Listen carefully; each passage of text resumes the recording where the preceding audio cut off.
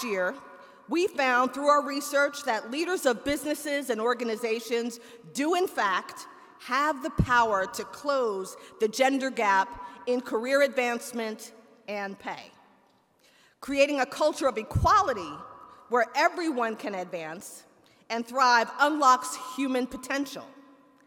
This year, our research goes one step further by exploring the link between cultures and innovation.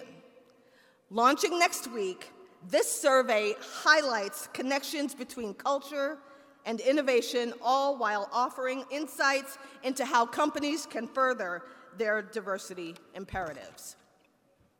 Powering innovation through equality is a mission we're deeply committed to at Accenture.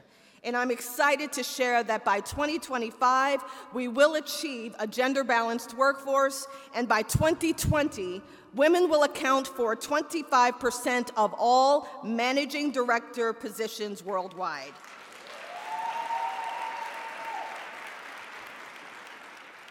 We've seen firsthand at Accenture that when leaders create the right culture, employees see a difference. Companies need to create an environment where employees are empowered to speak up and speak out. They must put robust processes in place to provide a channel for employees to raise concerns about harassment or discrimination in a safe work environment without fear of retaliation and with confidence that the company will in fact take action. Cynt Marshall's journey is the embodiment of someone who has taken on today's most pressing workforce challenges. And as we heard last night, she is the first female African-American CEO in the NBA, blazing a trail for all of us. But more than that, it's about her exemplary leadership. Exemplars like Cynt Marshall remind us that as business leaders, we each have the power to create an environment where people experience a real sense of belonging and can be who they truly are and be their best, both personally and professionally.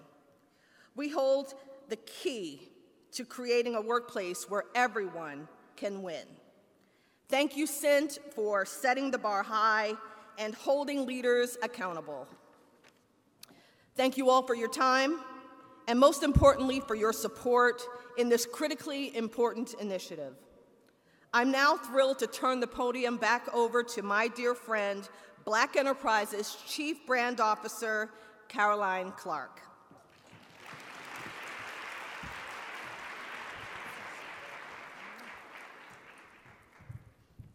Thank you so much, Michelle. Okay. We've heard a lot about Cynt, and a lot of you know Cynt. We're so driven by data now. I'm just going to drop a few data points on Cynt to bring her out.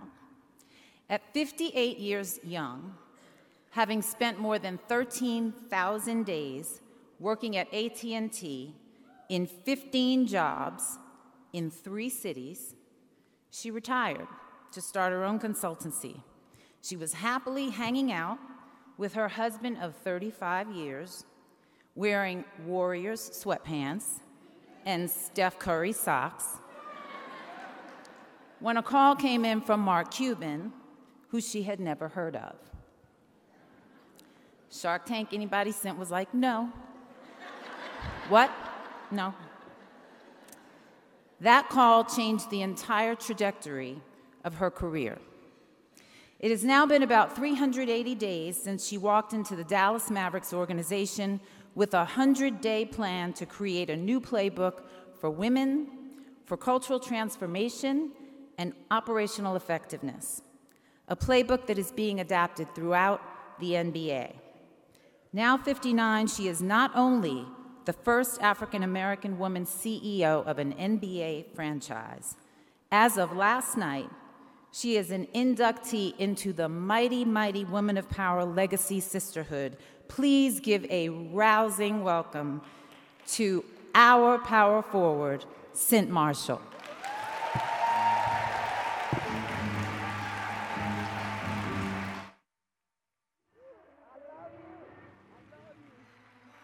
Here, you sit here. baby. Okay, I won't sing, I promise. I'm sorry. Don't, I know, y'all like, please, sis, no. Okay. Hi, Cynt. How you doing, girl? I'm good, I'm good. We were back there with Bishop Vashti. Oh, my goodness. We were dancing. It was a mess. Thank you, Bishop, again. Yes, thank you, Bishop. So Yes. Cynt said to me, Cynt and Bishop Vashti just met here at the summit. And both of them knew of each other but had not met. So Cynt's backstage and she goes, girl, it's going to be dangerous in Dallas now. I was like, just invite me. That's all I ask, invitation. So Cynt, you know, one of the things that we're really focused on this year at the summit is this whole idea of living your life by design and not default. And it's difficult to do because, of course, most of us end up living in the default zone, right? There's so much that we can't control. One of the most powerful things about your story, and it is such a powerful story, is that from the very beginning, there's been so much difficulty in your life. And you've moved through it from the very beginning with tremendous intentionality from my perspective. Can you talk a little bit about your childhood? We met your mother last night. Is she precious? Where's my mama? Is she out there? There she is, right there. Where? Hey, Mom! That's how fine I'm gonna be at 82. You will be for sure. Yes. Genes. But talk a bit about your mother and about how she shaped your ability to navigate through those early years and the forces that were pushing and pulling on you all. You know, thanks. And it's so good to be here. And thanks for the fabulous award last night. Oh, my gosh. That's like the best thing that's ever happened to me. Thank you. Thank you. Well, I guess my husband, he's here somewhere. Maybe he's the best thing ever happened to me. Okay. Maybe the award is second. Okay. Way to fix it. You know what? I tell people, even though I went through a lot in my childhood, I believe I had a good childhood. And I think my story is a story that a lot of people have. Just growing up poor, what I had is something very special, and that is a mother who really taught us it's not where you live, it's how you live. And she taught us to have faith in God and to believe that truly it's not about what happens, it's how you respond to what happens. So I learned at an early age that bad things happen to good people, that sometimes the light at the end of the tunnel is a drain. I mean, it's not all good stuff. I mean, sometimes bad things are coming. And I've always watched my mother respond with intention, with prayer, with a plan, with what's next, even if she couldn't execute it on it right then. I mean, I watched my mother go through domestic violence, and I watched her have a plan to get us out of it. And so I think that is just in me that something good is going to happen. Jeremiah 29:11 is one of my favorite scriptures that says, "For I know the plans I have for you, plans to prosper and not harm you, plans to give you hope and a future." So I'm always focused on that future. And so even when my father told us we were going to be hookers on the street without him, my mom embraced us, and she said, I responded and said, that's not going to happen. We're going to be one of the first in our family to go to college. We're going to help mom get out of these projects. And she had 2 and 3 jobs, so she could do it herself. We just wanted to be a part of it. And I was going to be the president of something one day. I was 15 years old. Now, I didn't just make that up, okay? I didn't just make it up. Something, my mother put something in there a long time ago that I just stand on, and it's a sense of optimism and the fact that I know there's a future, and I need to always have hope. Well, you don't only have hope, you have outsized confidence, it seems. And I know you've described yourself as a very confident child, but sort of bookish and quiet. Hard to imagine you quiet, Cynt, but okay. I'm serious. My dad says I didn't really start, my mom can attest to it, I didn't really start talking a lot until the 7th grade. I would just sit, I mean, literally even when we were riding around in our big white station wagon, I would just sit and add up license plates. I mean, I'm a math person. That freaks people out because, you know, I'm a people person. And so, you know, I work for these people and with these people, and sometimes, you know, these men are in the room and the CFO, and they try to slide something by me. I'm like, hold up, baby. Hold up. Hold up. I love numbers. And so I would just sit and add license plates. I mean, I was just quiet. I was, kind of introverted. Yeah. And then I got a best friend, Pam Isley, in the 7th grade, and I haven't stopped talking since. Okay? I haven't stopped talking since. It just came out. It just came out. Well, when you talk about being optimistic about the future, part of the confidence was, you knew you were smart, you always got good grades, you were a math head, went into college as an engineering major, Yes. shifted over, but you also went into college with a boyfriend. The laugh. And then... I had 2 boyfriends, but go tell ahead. the story, because... But no. I like numbers. I do.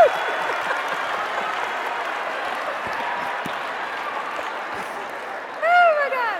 Okay. Oh, Lord, No, if somebody taping this, I guess, but he knows I had 2, and he won, so it doesn't But no. But tell the story, because I think the intentionality around the relationship piece of your life Yes. is worth mentioning in this room. Yes. So my first week in college, my boyfriend, who was in Fresno, California, the other one had gone off to college, so I had to get rid of him. But the one who was in Fresno, California, called me, and it was his 2nd year of college. And he said, hey, I have a surprise. He said, I've transferred schools so I could be near you. I'm at San Francisco State now, and I want to see you tonight. And I said, hold up, boyfriend. I have a surprise for you. I will call you the day I graduate. I said, I'm very focused. I have stepped foot on Berkeley's campus. If you've ever been on Berkeley's campus, the big Sather Gate and the big Campanile, and everything was just so big. And I said, it's just time for me to be big. And in order to do what I need to do here, I need to focus. And that was one word that my mother would use with me, my teachers and my principal used, focus. And to this day, I have 4 words that I just live my life by: dream, focus, pray, and act. And so I was focused. And I said, I'll call you when I graduate. And so I think I saw him once or twice, and I just said, I can't do this. I will call you when I graduate. So I graduated June 14th, 1981. So I'm giving you my age. And I called him at 3 o'clock. And I said, hey, Kenny, this is Cynt. And he said, Cynt who? Is he in here? Where is he? Is he in here? I said, Cynt. He said, Cynt who? And I said, boy, don't try to act like you don't know me, okay? I mean, come on now. He says, I haven't talked to you in almost 4 years. I said, well, I told you I was going to call you when I graduate, and I was fired up. See, I was talking by then. I said, I just graduated, and I said I was going to call you when I graduated. It's 3 o'clock. I graduated at 2 o'clock. Dude. It's like, give me an hour, okay, to get out of my gown and stuff. And in fact, where's Yvonne Valier? Stand up, Yvonne. That's my best friend from college, okay?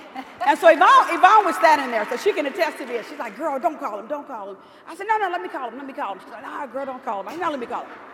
So I called him, and I said, my mom's having me a party at 6 o'clock. I just graduated. I'm going to start work for the phone company at the time we call ourselves. And he says, I can't come to the party. I'm engaged. And I'm like, no, that's the wrong answer, boy. I told you I was going to call you the day I graduated.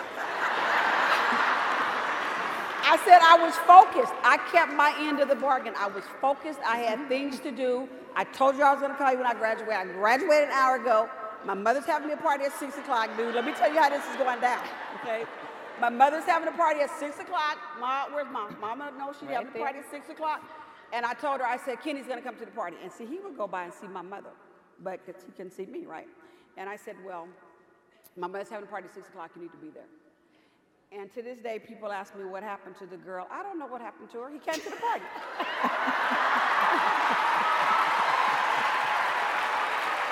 He came to the party.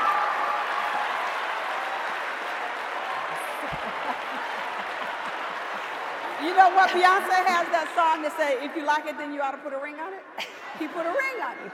And it's been almost, let's see, April the 30th will be 36 years. 36 years. He came to the party.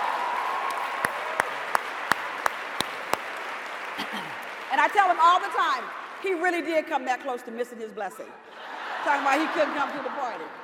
The Lord had a jewel waiting for him. True waiting. So there you have it, ladies. Intentionality in all aspects of your life. It's very important.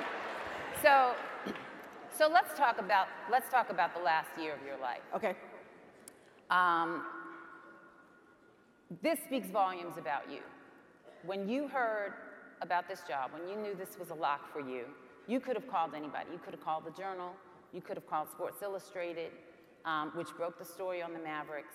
You called Butch, and Butch called me. I love Butch. And I love Roberta, too. And Cynt created the opportunity for Black enterprise to break the story of her going to the Mavericks. Now, what that speaks to is not just, friendship and women of power and all that. It speaks to who you are as a person and what you truly know and understand about diversity and inclusion and what we need to do in our community in business to get ahead. Yes. But it seemed to me, because we spoke that morning just before you had your first press conference, Cynt was like in the car, pulled over, she was just like a whirling dervish, but getting this in. And I think it seemed to me that day you got shot out of a cannon. Yes. I mean, into the spotlight. Mark Cuban was sitting next to you, but you were like, I got this, let me. But the whole year has gone on. You came in with a plan, you knew what you wanted to do, and you have accomplished so much. I know how it looked, but how did it feel to have your career pivot in that unpredictable a way and that rapid fire time with that much visibility?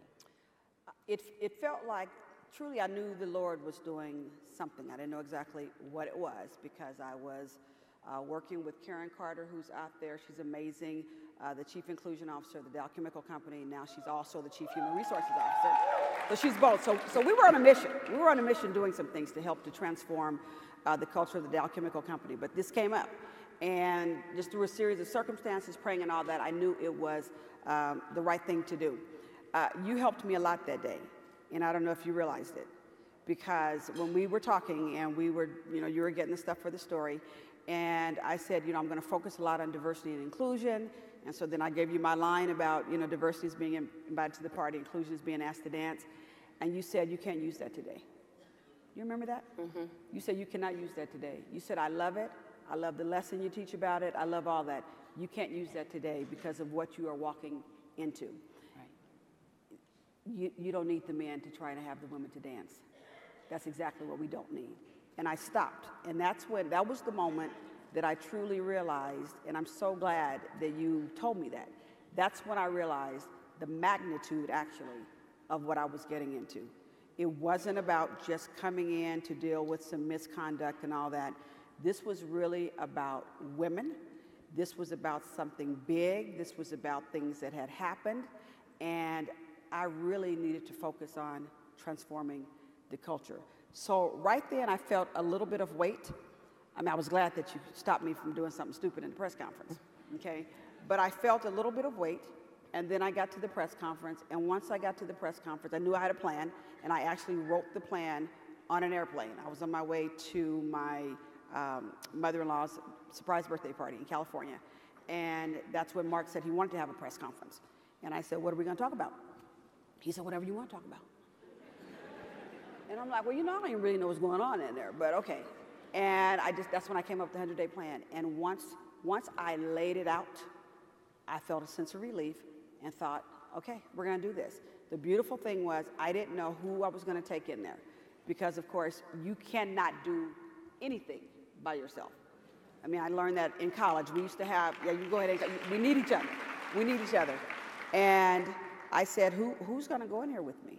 And fortunately for me, when I look at all the text messages, the emails, the phone calls that came in, I am not making this up. About 2,500 people from AT&T called me and said, or text me, whatever you need, I'm right here. Now that was beautiful because, I couldn't go back and poach. So to have 2,500 people call me, and I kept the records of it, okay? So if they ever want to come at me, they'll do that. If they ever want to come at me, I got the records, okay? And so fortunately, Tarsha LaCour called me, as did Cindy Wells and a few others that I actually needed. and said, okay, we got to do this. And once I got them in there and around the table and met the fabulous, fabulous, fabulous people, especially the women at the Dallas Mavericks, I knew I could do it. It was all about people.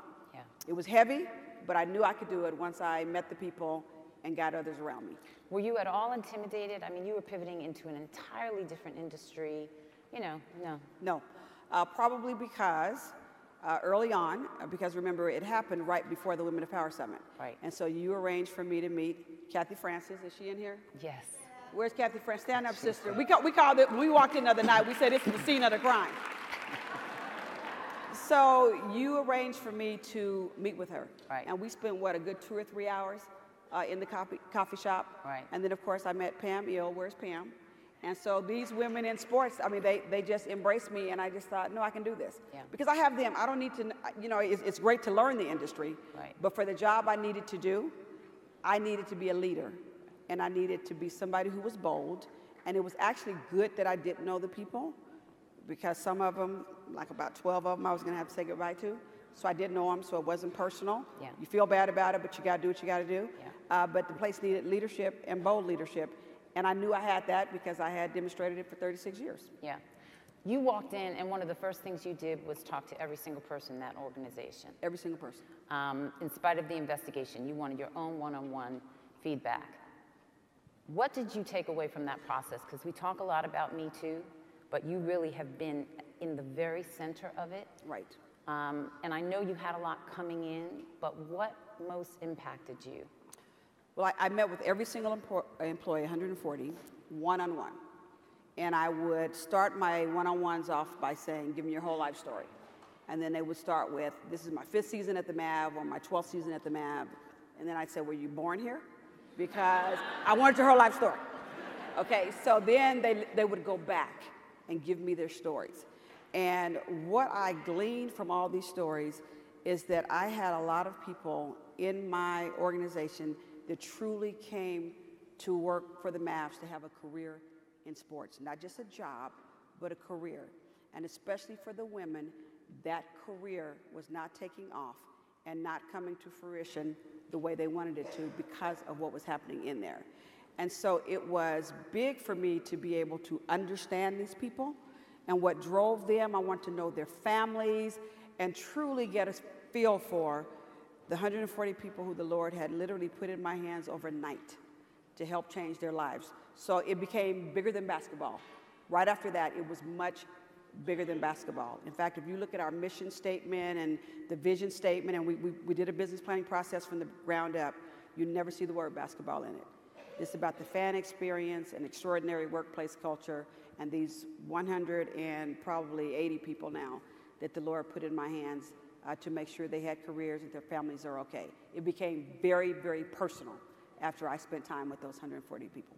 When you got this job, you said something to me that day. You said, you know, I have come to understand, your initial reaction was, who would want that job, really? Well, yeah, after I read that article, I'm like, what woman wants to work here? Right. Some bad stuff happening up in here. Right. And I'm not the one. But you pivoted very quickly from, I'm not the one to, I'm uniquely qualified for this, which is exactly what you said when you found you had stage 3 colon cancer. That's exactly what I said.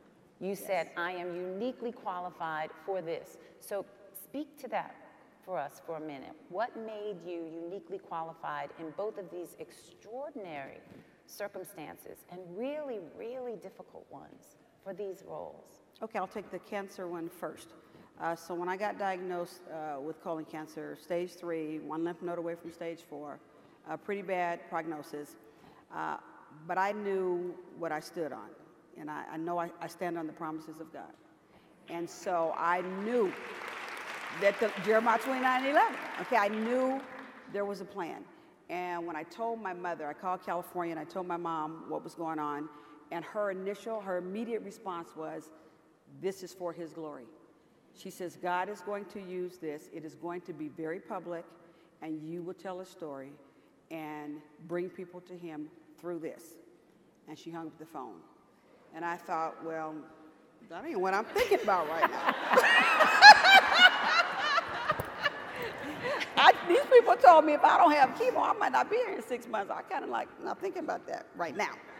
And the more I thought about it, and the more the story started to break and things started to unfold, I realized I was uniquely qualified for it. I had a very public job, so my story would be very public. I had just a support base across the country, literally with AT&T, from California to Texas to North Carolina, across the country, people wanting to do things. Great health insurance, a big mouth, so I would tell the story. Strong, I had faced adversity in my life before. I had 4 second trimester miscarriages, a daughter who died at 6 months old, a husband with brain damage who they said would never walk and talk again. He's about 90% back to normal. That's less brain damage than he had when I married him. So, and I tell him that all the time. So I have gone through a lot. All y'all women who are married, you know exactly what I'm talking about. Okay, if you can get them 90% all the way there, that's good. Okay, so I knew that the adversity that I had faced in my life, it's like, okay, it all lined up now, and I had to stand on all that. And he's never failed me. He's never failed me. And I'm willing to talk about the fact that he's never failed me. And I'm willing to talk about where my help comes from. I'll grab a microphone and preach. In fact, let me digress for a minute. When Mark Cuban talked to me and he said, I said, well, I need to go home and pray about this. He said, well, you know, I'm not really a religious person. I said, well, I'm not either. I'm a spiritual person. I said, if I come in here, you might be speaking in tongues by the time I leave.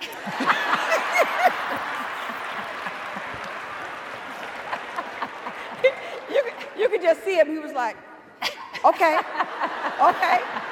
I said, oh, no. I said, you know what? If you tell me one thing and the Lord tells me something else, I got to go with what he tells me. So you just need to know all that before I come in here. So I knew I had something working in me that has been working at me since I was 17 that uniquely qualifies me to handle whatever he puts in front of me. Yeah. So I know that. Yeah. I hear that. And in addition to that, I prepare a lot, and the Lord has blessed me to where, you know, I am smart. I mean, the Lord just blessed me with that. And so I prepare a lot. I'm very into people, so I will take the time to dig into their lives, what's going on, and all of that. And you have to be able to do all of that to lead, especially to lead through a crisis, whether it's personal or professional. And I've just had a lot poured into me to where I'm just uniquely qualified for some of this. Yeah, and what you're speaking to with that and your discussion with Mark Cuban, which you talk about often, is values-based leadership. Yes. You're really big on, so break that out for us. I'm big on it, and in fact, I brought my phone because even though we didn't plan, I know you. And so I knew you were going to ask me that, and I couldn't, okay, so let me write them down, ladies, or get your phones, whatever. Okay, here are my 9 values. And you've heard me talk about them before. You've heard me speak to them. Yourself. Go. Okay, do your thing, sister. Okay, so values-based leadership, 9 things. Respect, and my hashtag there is be nice to people. You just have to be nice to people. You just don't know who you're talking to, what their stature is, and it doesn't matter. You just need to be nice to people. My favorite book is The Power of Nice. The second one is authenticity. Y'all probably figured that out. Look at somebody and say, do you. That's me. Do you. And you have to know who you are. Now some of you, you don't need to just get crazy when you walk into work, okay? Do you to a point to where it's professional.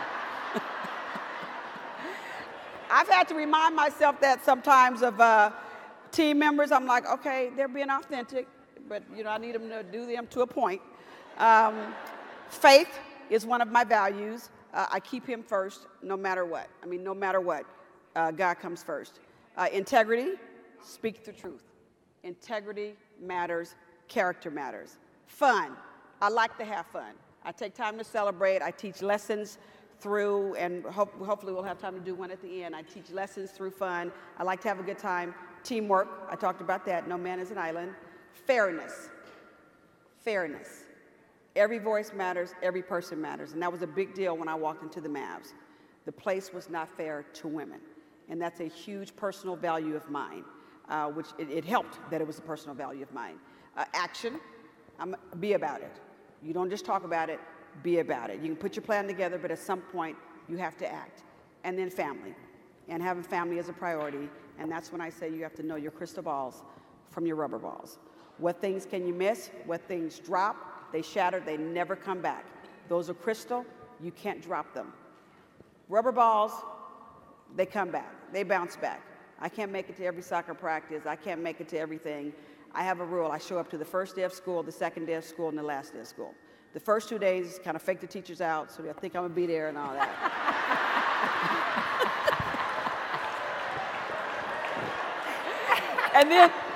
And then my kids, I don't know if Shirley's in here, because Shirley used to always threaten her teachers and say, my mommy will come back, and she'll have a meeting with you, and she's got a book, and she writes stuff down and all that.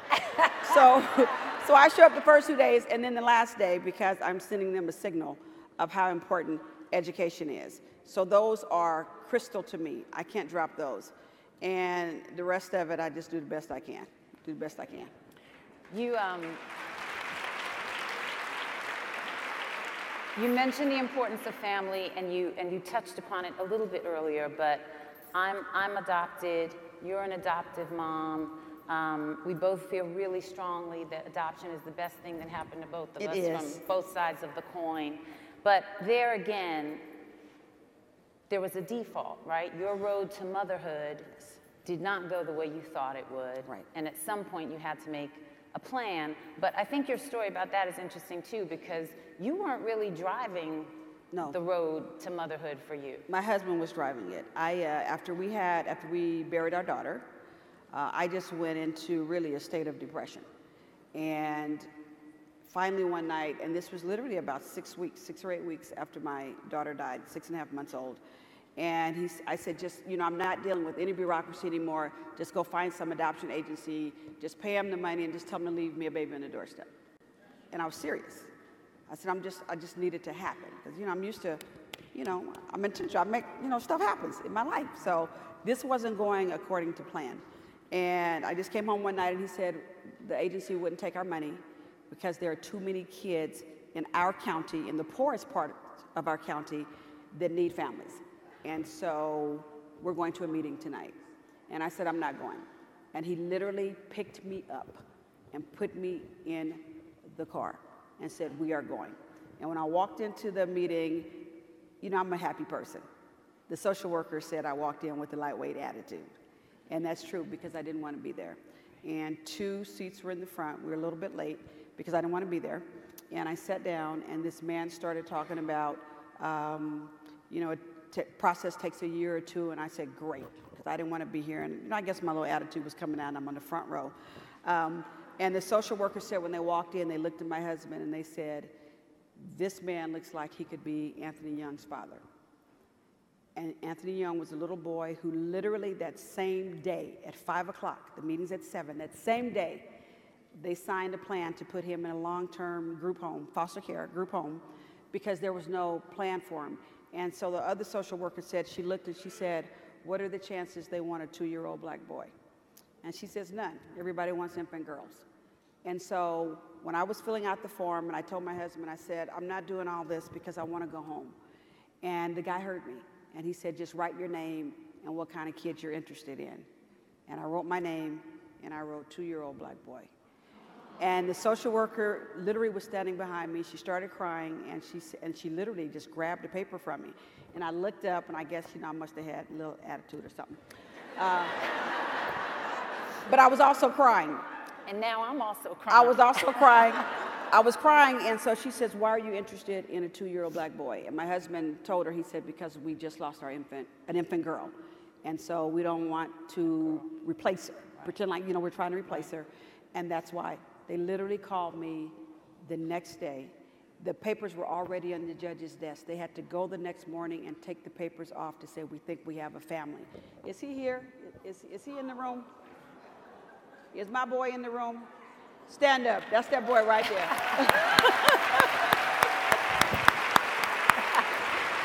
He's mortified. He's not. He loved it. He's faking My kids think they're famous because they're adopted. They have, because they've been on TV and all that, right? They have no stigma about it, and they will tell you that the Lord rescued them. One thing we tried to instill in them is, and you know, he picked both of his sisters off television, and then his older brother we adopted. So when he moved to college, I said, give me the remote control. Okay? I got the Wednesdays kid, I got the Fridays kid, it's 5 days in a week left.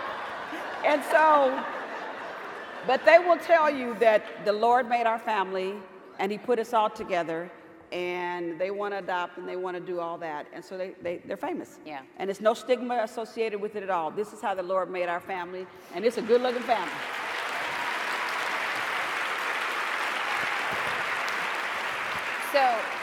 So Cynt, you know, this is one of the things I love about you. There's no stigma associated with adoption with you. There's no stigma. You never felt a stigma, even with all that was happening in your family when you were a child. Your father broke your nose, you go to school with a brace on it, and you're still the head cheerleader, and you're like, what? Now, what's the problem? All these teachers are coming to me, I'm like, what? No. Did I mess up a move? Did I not kick right? But I mean, no sense of shame. You just never take on any of that the world can try to put on us. No. And you moved into a situation at the Mavericks in the midst of a Me Too nightmare, right? Yes. For an organization, and more importantly, for the people in the organization. And there's enormous sense of shame and stigma around these things. What do you want to say to these women, some of whom may be dealing with issues in their organizations or communities or what have you, and others who may be trying to manage those who are, about how to navigate through this particular space in a way where you come out whole and the organization prospers as well? I think if you are a leader in an organization where this is happening, you have to have a plan. You have to acknowledge that it is going on, that it is real, and have a plan, get people around you to execute on that plan, set a time frame, set a date that says, as of this date, the culture will change. This will be a place where we will value diversity and inclusion. You will see it. We're not just going to talk about it, we're going to be about it. And here is the plan to get us there. If you're not intentional about it, it won't happen. We were very intentional about saying by the end of the year, we would be the global standard for diversity and inclusion in the NBA. And my NBA sisters are out there somewhere. Yes, we were very intentional about it. As a person who has actually gone through the crisis, and fortunately for us, we have people who did not leave, that they stayed right in there and they were hopeful that a change would be made. We had to provide counseling, and we still do, and I would say get counseling. There's nothing wrong with counseling, nothing wrong with a therapist, absolutely nothing wrong with it. And so we made that available to people. You have to trust in the people and trust the process. The right people have to be put in place, and you have to speak up. Our big thing was developing a speak-up culture and modeling zero tolerance. And so when we took personnel action, when things would happen, we talked about it, and we let people know, yeah, they're not coming back, or this has happened. But for women who are not in a speak-up culture, what do? They find somebody they can speak up to. It may not be in your workplace. So that's why this is so fabulous. That's why this is so wonderful. There are 1,500 women in here. You can call somebody in here and tell them what is going on, and they will help you. How many, when I first got this job, that's why I ended up feeling so confident. I had you, I had Pam, I had Kathy. Katrina's out here somewhere. We talked at the U.S. Open. She gave me some tips. That's that Hasu moment. That hook a sister up. I've been waiting for it. Okay? I've been waiting for 2 days. Hasu. There are 1,500 people in here to practice Hasu. There's nothing that we should go through as women of color. And yes, white women are in here with us too. There's nothing that we have to go through by ourselves. There are just too many of us. We can help each other get through it. Somebody in here has been through what you are going through and can help you get out of it. And sometimes you might have to leave. Sometimes wherever you are, you might just have to leave if they won't change. Yeah. We have time for maybe 2 questions. 2 questions. There's a mic right here. I should have announced it earlier. I apologize. But if anybody has a question, you can hit the mic. Diversity and inclusion is something you have lived and breathed for your entire career. Yes. You transitioned through a lot of jobs at AT&T, but you've been in diversity and inclusion as a leader for quite a long time. You've seen it evolve. You've seen a lot of organizations pay lip service. You managed to achieve things in 1 year that other organizations have talked about, and the needle has not really moved. Right. What's at the crux of that, and what can we as people throughout organizations do to help propel that process? Because it's not moving fast enough. I think what's at the crux of it is you have to truly believe the business case for diversity and inclusion. You have to really understand and believe that your results would be better. Because at the end of the day, it's about results. It's about profit and loss, all of that. There is data to prove, and anybody who wants it, I can give it to you. Karen Carter, I know so many people, Eric Mitchell, Corey Anthony, there are all kind of people in here who can give you the data, where you make better decisions and you are more profitable when you have a diverse group of people around the table. So it starts with a fundamental belief of that. If you don't believe it, you'll have 10 white men around the table and then you'll end up with a big scandal. But if you do believe it, you'll end up with better results. Once you believe it, you have to put a plan together, which is what I've always done. And you go out and get, the talent is there. This jazz about we can't find this person and that person, that is like so old, it's ridiculous. We're out there. We're out there, we have skills, we have experiences, we are educated, we know what to do. You want something done, you get a black woman. Hello. You get a black woman. Hello. I'm sorry. We can get some stuff done, because we've always had to make $1 out of 15 cents. Okay, I mean, we just know what to do. You get some black women, but you can't get all black women. Okay? Because then that's diversity. You need diversity. Diversity. I mean, you need somebody from some other cultures and all that, because we'd all be doing the same thing, and Right. We have a question, please, very quickly. Yes, can you quickly rewind to when you first started 100-day plan, transition into the organization? Talk about the difference between needing to take an aggressive leadership approach and saying this is the mandate, this is what we're doing, versus being able to really incorporate the opinions and the work of those that it is that you're working with to get the buy-in. And what do people across different levels of the organization need to consider as you think about that leadership approach? Great question. What's your name? Tiana Cunningham. Thanks, Tiana. You got to get your 10 seconds of fame, sister. PepsiCo. It's Tiana Cunningham. Yeah, Tiana Cunningham. Let's go. Side Hustle, Pivot by Design. Hi, Valerie Jarrett on Girl Crushing. Okay, I said 10 seconds, baby. 10 seconds. Okay. Okay, so good question. And I was able to do both, because in the plan that we laid out, I laid out the plan. I had to. We had a crisis. I was qualified. I laid out the plan. But once I laid out the plan, we got others involved in it, and we got people to own different pieces of the plan. We brought in the whole leadership team and others. Then when I had my one-on-ones with people, I would find out what they were passionate about and what they're really good at, so we'd put them on different projects. And then the big piece was we built our business plan from the ground up. We had everybody in the organization be a part of the business plan to own it. So everybody was involved, but I actually did the plan, because sometimes you can't wait. Sometimes you just got to do what you got to do, and then you involve others in the process, and those who have a problem with, they don't work there anymore. Thank you. You want to do your thing? No, we're good. Do you want me to? Okay. Are they ready? Okay, so Cynt, Oh, there's a question over there. Oh, do we have one more question? Go right ahead. Actually, I don't have a question. I have a comment. My name is Natalie Cole. Natalie Cole. From our weekly newspaper. I've known Cynthia probably for about Girl, I've 15 known you years. forever. Natalie. And I just want to testify on this sister, because she is so fabulous. And when you're climbing, since she was at AT&T, it's worth a hand clap, because she is the real deal. I found, and I'll make this very quick, I found myself sitting at senior level meetings with AT&T, all the way up to the president of AT&T.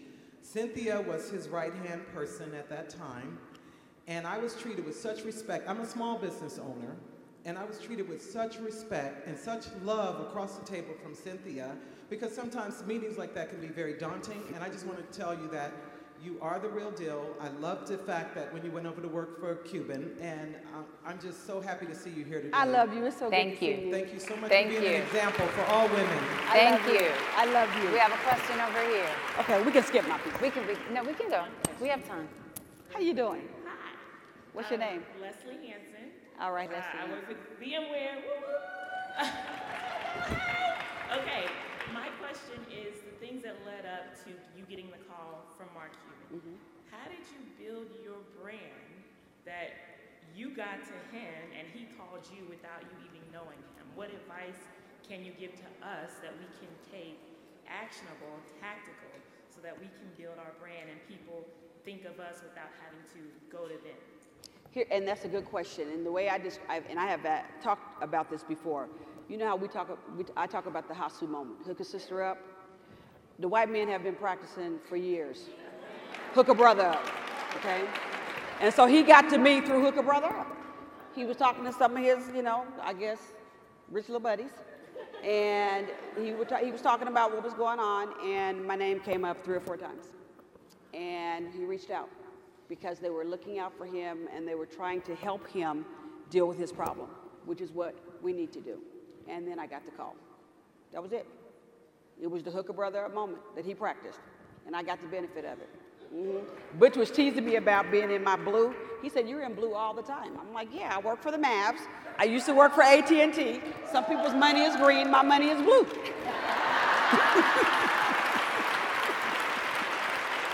But to her question, how intentional have you been through the years, and has it changed in terms of promoting yourself beyond your organization? No, I have not. In fact, even right now, as you know, I was on the Today Show last week. I turn down more appearances than you can shake a stick at. I don't like that. I don't like believe it or not, I don't like being out front. I say no to 95% of it. It's about the people. And the test that I have is, how will this help the brand of whoever I'm working for, whether it's AT&T or the Mavs? How will it help the people? And even with the Today Show, I said, tell them if they will come here first, talk to the people, go to a game, experience our African American Heritage Night. And yes, I was on the court standing with Dirk. That's the first time, bitch, I didn't have on blue. I had on black, red, and green, the color of the top. That's right. And so I said, they have to come and experience the people. And if they do all of that, I'll go to New York and have an interview. And they called my bluff, and they came, and they did all that. And so I went to New York because it's always, I never, honestly, and I know that's probably not right, and especially, you're the brand officer. I never focused on my brand. The Lord says your gifts will make room for themselves. And I always practice that. I always practice that. So one of the things that you always say to women is, know your worth. Yes, you have to. And these are the sorts of things that we say all the time, right? But my question is how? How do you do that? You sit down. First of all, what I like to do, there's this book that I've read called More, and it has More by Todd Wilson, M-O-R-E. And it made me stop and think about, who am I? What's my passion? What's my purpose? What are my strengths? What do I bring? And I don't focus on the things, the opportunities, because I'm 59 years old, and some stuff it just is what it is. And if I can't do it or don't know how to do it, I'll get some people around me. And so you focus on your strengths and you say, okay, what is it that I'm truly supposed to do next? Some of us are just in the wrong place, or in the wrong fields, or with the wrong employers. Some of us are getting, notices, severance notices, and we're all afraid about it, when the Lord is trying to open it up and get you to do something else and do what he called you to do. I look at where I am right now and think, wow, this is like pretty cool. Okay, I'm kind of glad I retired. This worked out just fine. But you have to truly know what you bring, and everybody in here, you bring something very special and something very unique. We're all uniquely made. You need to find out where exactly does that fit. And that's what this networking is about. I read a lot too.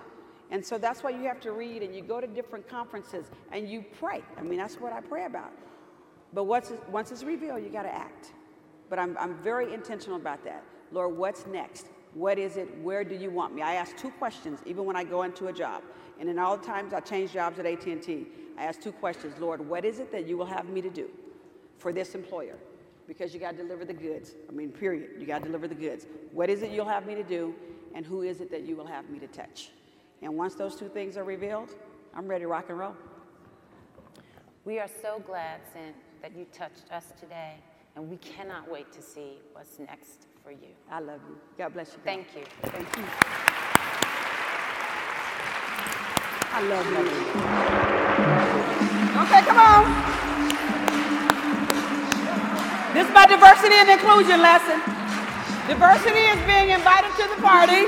Who knows how to do this? 10 people, come on. See, it's too come many. on. Come on. Everybody gets to dance where I am. Come on now. Come on. Come on. Come on.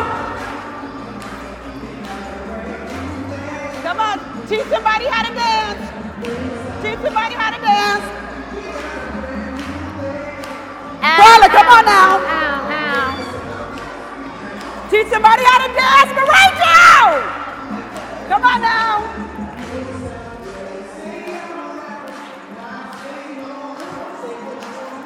Come on now.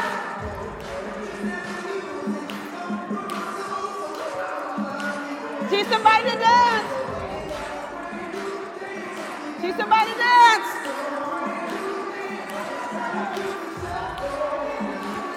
Okay, this is it. The whole room, come on now. Teach somebody. Come on now. To the left. Come on now. Not kick. Yes.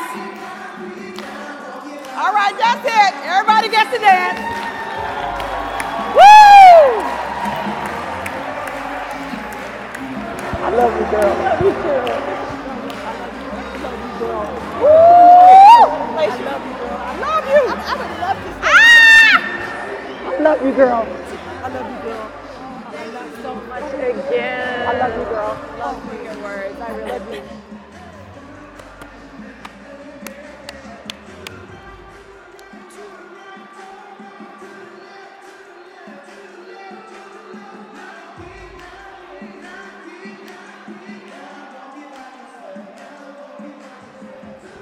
Okay. Okay. Woo! Okay. Yes.